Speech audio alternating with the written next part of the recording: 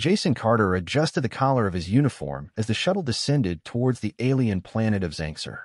Beside him, Dr. Simon Hayes, a linguist and cultural liaison, peered out of the window with an expression mixed with excitement and apprehension. "You ready for this, Jason?" Simon asked, turning his gaze from the lush landscapes of Xanxer to his colleague. The planet below was swathed in colors that seemed almost surreal, a stark contrast to the utilitarian interior of their shuttle. "As ready as one can be," Jason replied, offering a wry smile. "I still can't believe the Xanxerians invited us to teach them about warfare. It seems ironic, doesn't it?" Simon chuckled softly. "Well, they're pacifists by nature. I suppose it's like hiring an expert to know exactly what you want to avoid." The shuttle shuddered slightly as it began its final descent. In the pilot's seat, Captain Laura Ingalls maneuvered the controls with practiced ease. "We're almost there, gentlemen. Prepare for landing." As the shuttle touched down gently on the surface, the door hissed open, revealing a welcoming committee of Xanxerians. Their tall, slender forms were draped in flowing robes of iridescent fabric. At the forefront was Thalrex, their appointed ambassador, who stepped forward with a graceful bow. "Welcome to Xanxer, esteemed teachers from Earth," Thalrex said, his voice a melodic contrast to the humans' rougher tones. "I am Thalrex, assigned to be your guide and student. We are eager to learn from your experiences." Jason stepped out of the shuttle, extending his hand in a typical human greeting. Thalrex mimicked the gesture, his hand cool and smooth against Jason's. "Thank you, Ambassador Thalrex," Jason replied. "We hope our knowledge will serve your people well." Simon joined them, his eyes flicking curiously over the assembled aliens. "We've prepared a curriculum that covers the basics of strategic warfare, though it's theoretical, of course. We want to focus on the philosophy and decision-making processes rather than combat tactics." Thalrex nodded, his bright eyes reflecting a keen intelligence. "Indeed, that is what interests us most. Come, let us escort you to the university where you will be teaching. Your insights will be invaluable to our scholars." The group walked towards a sleek vehicle that hovered just inches above the ground. As they settled into the comfortable seats, Jason turned to Thalrex. "I'm curious, Thalrex, how do your people handle conflicts, if not through warfare?" Thalrex smiled, a glint of amusement in his eyes. "Through dialogue and consensus. Our society is built on the principles of understanding and compromise. Perhaps, through your teachings, we can find common ground on even this alien concept of warfare." The vehicle glided smoothly towards the city, passing through landscapes that seemed both alien and beautiful. Jason felt a sense of wonder at the peaceful beauty of Xanxer, but remained acutely aware of the gravity of what they were about to undertake. Simon leaned closer, lowering his voice. "Do you think they're ready to grasp the darker sides of human history, Jason?" Jason sighed, looking back at the fading view of their landing site. "They have to be. Understanding all facets of humanity includes the good, the bad, and the ugly. We just have to present it in a way that they can understand without scaring them off." As the city's towering structures came into view, Jason felt the weight of his task settle around him. Teaching about warfare to a species that lived so harmoniously was no small challenge. Yet, as the skyline of Xanxer approached, he felt a resolve firming within him. This was a new chapter, not just for him and Simon, but for all of humanity. The Xanxerian University was a marvel of architecture, blending organic curves with shimmering, translucent materials that seemed to change color with the light. As Jason and Simon walked through its corridors, they were guided by Thalrex and joined by another human delegate, Dr. Aaron Mitchell, an anthropologist keen on studying alien societies. "The design of your university is fascinating," Aaron commented, looking around appreciatively. "It seems to reflect your philosophy of openness and integration." Thalrex nodded. "Indeed, Dr. Mitchell. We believe our surroundings should encourage a flow of ideas and energies, much like our discussions today will, I hope." They entered a large lecture hall, where rows of Xanxerian students were seated, their eyes bright with curiosity. Jason stepped up to the podium, his heart beating with a mix of nervousness and excitement. "Good morning," Jason started, his voice echoing slightly in the spacious room. "Today, we begin a series of lectures on a very human subject, warfare. While we come from a history marred by conflict, our goal here is to understand and learn from these experiences." The student raised his hand, and Jason nodded to him. "Yes, please. Professor Carter, why is understanding warfare important for a species like ours that abhors violence?" the young Xanxerian asked. "That's an excellent question," Jason replied. Understanding different aspects of human history, including the conflicts, prepares you for better diplomacy and helps in safeguarding your society against potential threats in ways that align with your values. Simon added, it's also about understanding the psychology behind conflict, which can be applicable in many areas, not just war. Aaron chimed in from the side, and from an anthropological perspective, the study of conflict provides insights into the structure and evolution of societies, including their legal systems, social norms, and economic conditions. The discussion sparked interest among the students, leading to a lively exchange of ideas. Thaurex, observing the interaction, turned to Jason during a brief pause. It appears that your teachings stir much thought. Is this typical in human classrooms? Jason smiled. Absolutely. Education is not just about imparting knowledge, but about encouraging debate and critical thinking. As the lecture progressed, Jason introduced basic concepts of strategy and the impact of technological advancements on warfare. He carefully avoided glorifying conflict, instead emphasizing the lessons learned and the importance of strategic thinking and peaceful applications. After the lecture, the group gathered in a smaller room for a debriefing. How do you think they took it? Simon asked the group, his expression one of cautious optimism. Thaurex responded thoughtfully. Your approach is enlightening. It is one thing to read about these concepts in your Earth texts, but hearing them discussed openly adds a layer of complexity we had not fully appreciated. Aaron leaned forward, his interest piqued. I noticed some students seemed particularly engaged when we discussed the role of diplomacy in resolving conflicts. Perhaps focusing on diplomacy and peace-building strategies would be beneficial. Jason nodded in agreement. It's a good angle. We can use our next sessions to delve deeper into those aspects, maybe bring in some historical case studies that ended in peace treaties rather than battles. That would indeed be in line with our principles, Thaurex confirmed, clearly pleased with the suggestion. I believe focusing on resolution rather than conflict itself could make this course particularly impactful for our students. As they left the university, the camaraderie among the human delegates and their alien host was evident. They had not only shared knowledge but had started to build bridges between their worlds, one lecture at a time. After the day's lectures at Zangzarian University, Jason and his colleagues decided to explore the local area, joined by Thaurex, who was eager to show them more of Zangzarian culture. They were accompanied by Professor Linus Greer, a human sociologist, adding another layer of human perspective to the mix. As they walked through a vibrant Zangzarian market, Thaurex pointed out various stalls showcasing exotic fruits, handmade crafts, and technological gadgets unique to Zangzarian.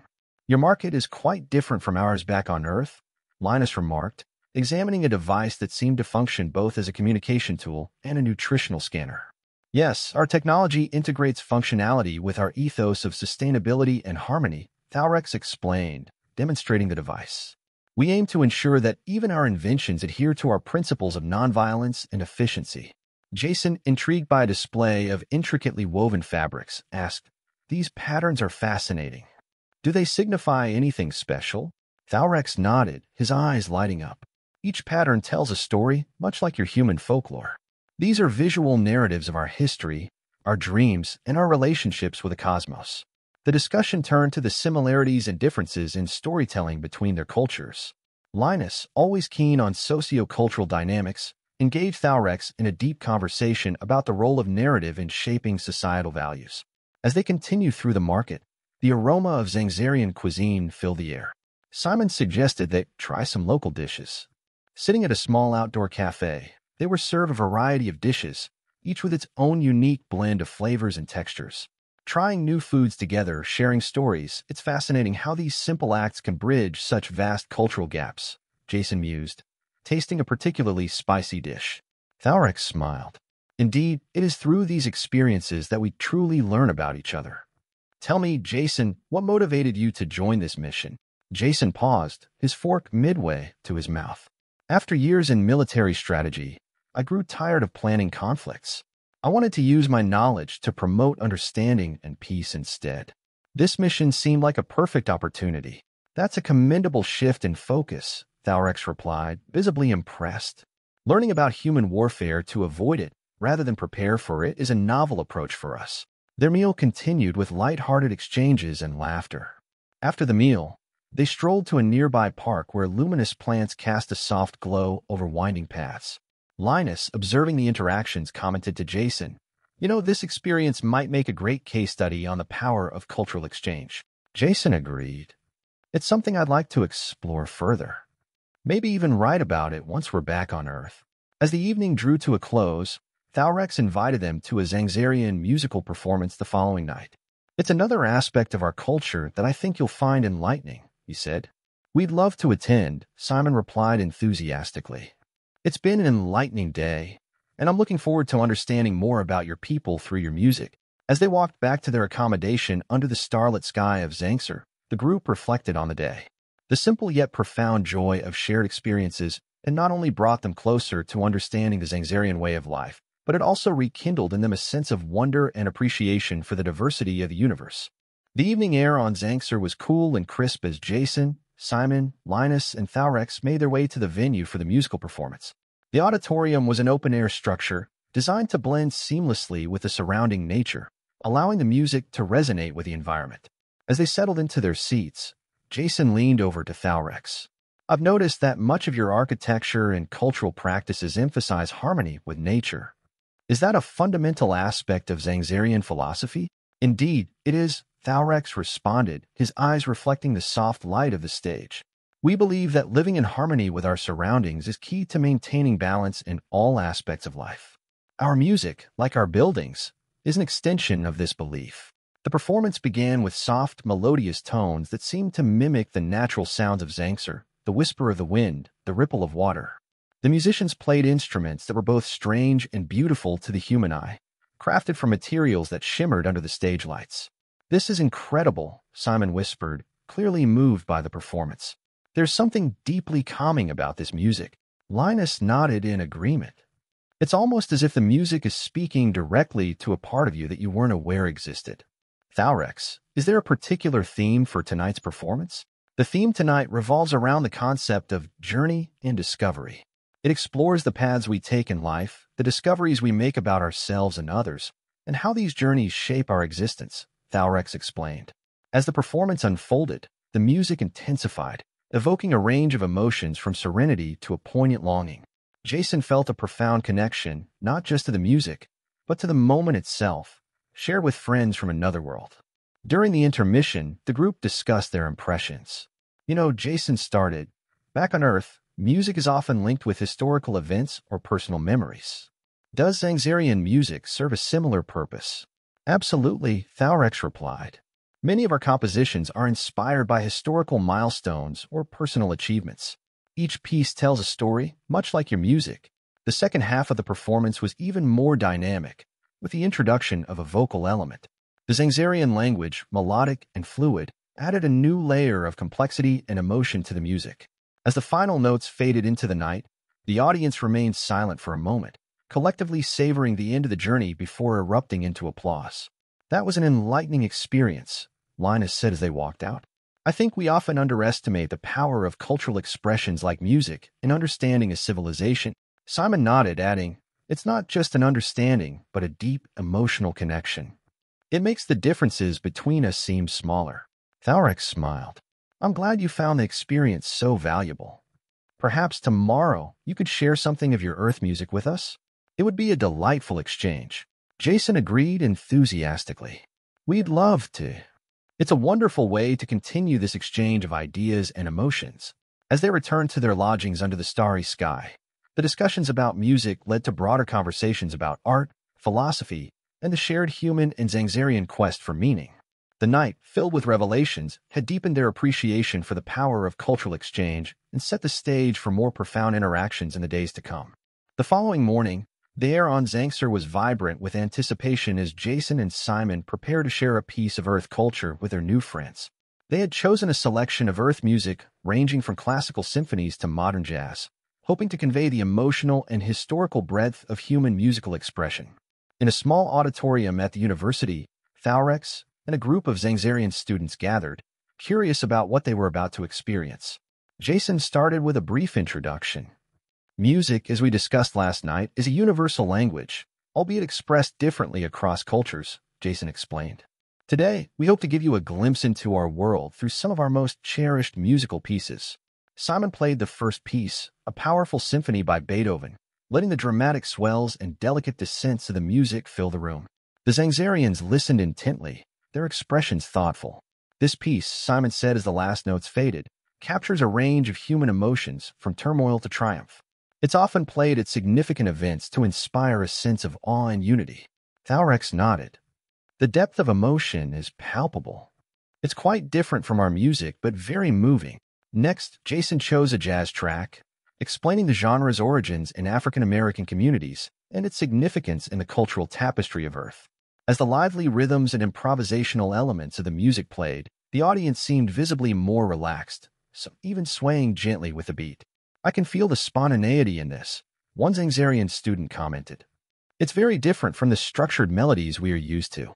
"Yes, jazz is all about improvisation and personal expression," Jason replied.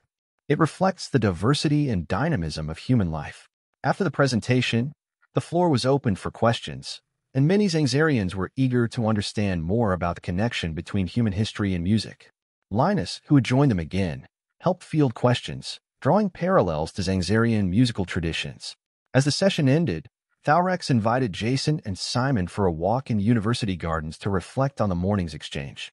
"I must admit, your music stirs something quite profound," Thalrex said as they walked among luminous, fragrant flowers. "It's a stark contrast to the harmony and order of our compositions." Jason smiled. "I think that's what makes this exchange so valuable. We get to explore parts of ourselves that might remain undiscovered otherwise." Simon, walking alongside them, added, "It's interesting to see how music can bridge worlds, isn't it? Despite our differences, we find common ground in the arts." Thalrex agreed. "Indeed, it is quite enlightening. I am beginning to understand that human emotions are both complex and compelling. Your music is a reflection of that." The conversation slowly shifted from music to personal stories. Thalrex shared anecdotes about Zangzarian celebrations where music played a key role, while Jason and Simon recounted concerts and performances that had marked significant moments in their lives. As the discussion deepened, the boundaries between teacher and student, human and alien, seemed to blur. They were no longer delegates from distant worlds, but individuals sharing universal experiences. "I think today's session has not just been about music," Thalrex finally said as they paused by a shimmering water feature. "It's about understanding each other on a level that goes beyond words or even music. It's about the heart." Jason nodded in agreement, feeling a profound sense of connection. "Exactly. And it's these moments of understanding that can build lasting peace, more than any treaty." As the sun set over Zangser, casting a warm glow over the gardens, the three of them stood in silent appreciation of the day's lessons, each feeling changed by the exchange of not just music but of souls. The next day brought a slight change in the air, signaling the approach of Zangser's mild seasonal shift. Jason, Simon, and Linus met early, keen to discuss the day's agenda, which focused on diplomacy and negotiation, bridging the theoretical with practical applications from human history. As they entered the classroom, they were greeted by Thalrex and a new face, Professor Cowrin, a Zangzarian expert in interstellar diplomacy. The human delegates appreciated the opportunity to engage with someone who embodied the practical application of the principles they had been discussing. "Good morning," Jason began, addressing the room. "Today, we shift our focus slightly from the broad strokes of warfare to the fine art of diplomacy. The goal is peace, and the tools are words, treaties, and understanding." Professor Cowrin nodded, his expression conveying deep interest. "I'm eager to learn from your experiences. Our methods are perhaps more theoretical, given our limited exposure to conflict." Linus took the lead, laying out historical context where diplomacy had played crucial roles in preventing or ending conflicts on Earth. Simon then presented a case study on the Cold War, emphasizing the use of diplomacy in avoiding large-scale military confrontations. Cowrin listened intently, interjecting occasionally with questions. "How do you prepare for negotiations with adversaries, especially when trust is minimal?" "That's a great question," Simon responded. "Preparation involves understanding the adversary's history, motives, and potential pressures. It's about finding common ground, but also recognizing and respecting differences," Jason added. "And sometimes it's about leveraging those differences to create mutually beneficial outcomes. Often, what starts as a negotiation can lead to a deeper understanding and cooperation." The discussion became a lively exchange, with students asking about everything from negotiation tactics to the ethical implications of diplomatic compromises. As the session concluded, Thalrex proposed an afternoon walk in a nearby botanical reserve, offering a chance to continue their discussions in a more informal setting. The group eagerly accepted, intrigued by the prospect of learning more about Zangzerian flora and fauna. Walking among exotic plants and the sounds of unseen creatures, the conversation shifted from diplomacy to personal stories of times when understanding and patience had led to unexpected resolutions in each of their lives. Jason shared an anecdote from his military days. There was a time during a peacekeeping mission when both sides were deadlocked, hostile, even. It was a cultural festival that brought us together. We shared food and music, much like we shared our music with you. Those informal moments softened the hard lines and opened doors to formal talks. Kauren was particularly moved by this story. It seems that your people place great value on shared human experiences as a bridge to peace. We Zangzerians could learn a lot from this approach. Simon chuckled, plucking a leaf from a low-hanging branch and examining it. Sometimes it's these simple acts, sharing a meal, a walk in a park, understanding each other's culture, that lay the groundwork for the more complex tasks of diplomacy. The day ended with the group sitting by a small lake, watching the sunset and reflecting on the lessons learned. Thalrex, looking thoughtful, summed up the day's insights. Today was about the heart of diplomacy, the human and Zangzerian elements that go beyond treaties and negotiations. It's about the personal connections that can often lead to lasting peace. Everyone nodded in agreement, feeling a profound connection not only to each other, but to the principles they had discussed. As they walked back to the university, the bonds formed by their shared experiences were palpable, a testament to the power of understanding and empathy in the art of diplomacy. The next day dawned clear and bright on Zangser, the perfect backdrop for what Jason and Simon had planned, a workshop focusing on the practical applications of diplomacy and negotiation through interactive role-playing scenarios. This session, designed to be hands-on, was meant to further immerse the Zangzerian students in the nuances of human diplomatic strategies. In a spacious conference room at the university, Jason and Simon set up different stations, each representing a potential diplomatic scenario. Thalrex and Professor Kauren joined early to help facilitate the workshop, intrigued by this dynamic approach to learning. "Good morning, everyone," Jason greeted as the students filed in. "Today, we're going to put theory into practice. You'll be participating in role-playing exercises to simulate diplomatic negotiations. Don't worry, it's all about learning through doing." Kauren looked around, his eyes reflecting genuine curiosity. "This method is quite new to us. Zangzerian education tends to be more lecture-based." Simon handed out scenario cards to each group of students. Each group will handle a different scenario. You'll need to negotiate a resolution based on the objectives and constraints listed on your cards. Think of it as a puzzle where the pieces are human motivations, cultural backgrounds, and strategic interests. As the exercises commenced, Jason and Simon circulated among the groups, observing and occasionally stepping in to guide the discussions. Thalrex, acting as a mediator in one of the simulations, was deeply engaged, his diplomatic skills coming to the forefront. In one scenario, a group grappled with a trade dispute between two planets over resources. The Zangzerian students, applying both Zangzerian and human principles, debated the merits of various compromise solutions. "How do we ensure fairness in distribution without compromising our planet's needs?" one student pondered aloud. Kauren, watching the discussion, suggested, "Consider what fairness means in the context of each culture." Sometimes, understanding the underlying values can lead to breakthroughs in negotiations. After several rounds of negotiations, the groups presented their solutions. Each scenario revealed different approaches, reflecting the complexity of diplomatic engagements. Jason was impressed with the depth of thought and the ability to integrate human concepts with Zangzerian values. "This exercise was enlightening," one student reflected. "It showed us the importance of empathy and creativity in diplomacy." As the workshop concluded, Simon gathered feedback from the participants. "What did you all think of this approach to learning?" Thalrex responded, "It was highly interactive and practical. It forced us to think on our feet and consider multiple perspectives simultaneously, which is crucial in real-world diplomacy." Jason nodded, pleased with the outcome. "We hope to show that diplomacy is not just about formal agreements. It's about dialogue, understanding, and sometimes quick thinking and flexibility." The group decided to spend the rest of the day relaxing together at a nearby cafe, discussing not just the day's lessons but also sharing personal stories and insights into their cultures. The informal setting provided a comfortable atmosphere for deeper connections to form. Kauren, sipping on a local beverage, turned to Jason. "Today's workshop has been a revelation. The practical aspect of diplomacy could indeed be something we incorporate more fully into our own educational systems. The conversation meandered from educational systems to personal aspirations, weaving a tapestry of shared human and Zangzerian dreams and ambitions. As the sun began to set, casting long shadows over the cafe, everyone agreed that the lessons learned went far beyond diplomatic strategies. They had learned about each other, forging bonds that they hoped would last long after the human delegates returned to Earth. On the final day of the seminar, the air was tinged with a mix of anticipation and nostalgia. Jason, Simon, and Linus gathered their materials and headed to the university for the last time, joined by Thalrex and Professor Cowran. Today's session was meant to be a culmination of all the lessons and shared experiences from the past weeks. In the university's main hall, students and faculty from various departments had gathered, signaling the broader impact of the seminar.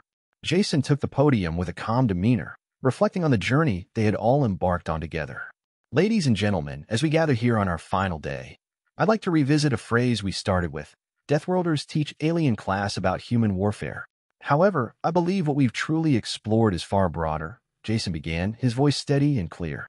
We've delved into the intricacies of human conflict, yes, but more importantly, we've explored how understanding these dark aspects of our history helps us appreciate the strength and necessity of diplomacy and peace, he continued.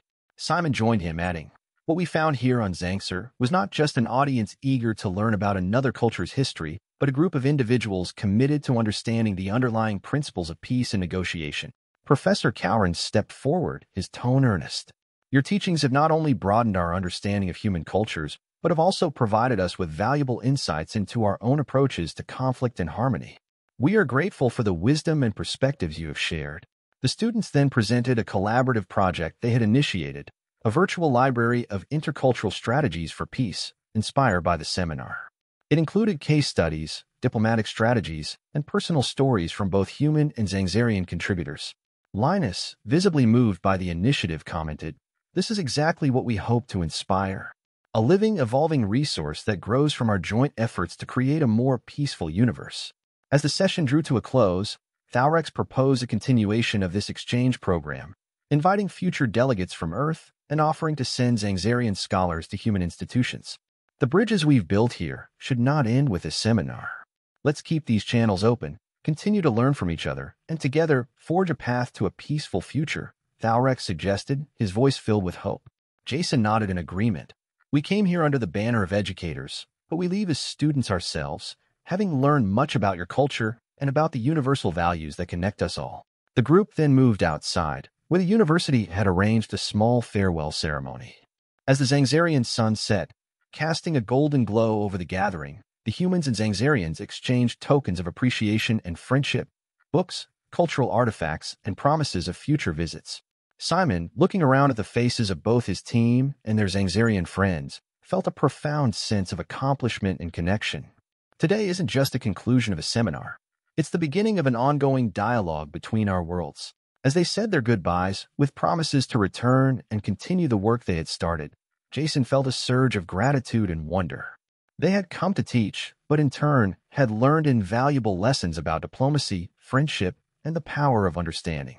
The shuttle back to Earth was quiet, each member of the team lost in thought, reflecting on the profound experiences and the new horizons that had opened up, horizons that promised continued collaboration and mutual growth in the years to come.